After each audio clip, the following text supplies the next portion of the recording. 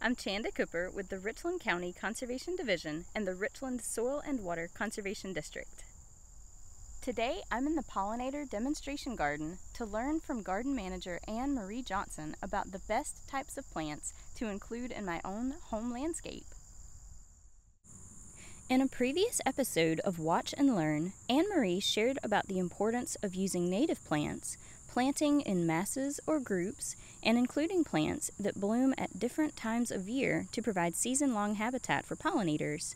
Today, her message is about flower diversity. Anne Marie, if someone wants to start a pollinator garden, how should they choose plants? When you're getting ready to plan your pollinator garden, the things you want to think about for flowers are the size, the shape, the color, and the variety in heights. That's important because our bees are big, small, some of our butterflies are different sizes, but also because those pollinators have different tongue lengths, and you want them to be able to reach the nectar for their tongue length.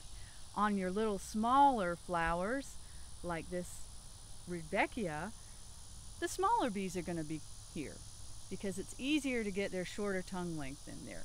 Deeper flowers like a penstemon or the partridge pea, those are the bigger bees are going to be going to that. So a good pollinator garden has season-long blooming. Things are in masses. It's easier for the pollinators to be able to feed, takes less resources, and then varying heights, shapes, colors, and sizes. Pretty simple, and then you've got a glorious garden to enjoy all season long. To make an analogy, when you plan a dinner party, you take into account the dietary preferences of your guests. Similarly, when you plant a buffet of flowers for pollinators, keep in mind that each type of pollinator has different dietary needs and different tongue lengths. The most successful pollinator gardens will cater to different sizes and types of pollinators by including flowers in a variety of shapes, sizes, colors, and heights. That's all for today. Thanks for joining us, and stay tuned for the next episode of Watch and Learn.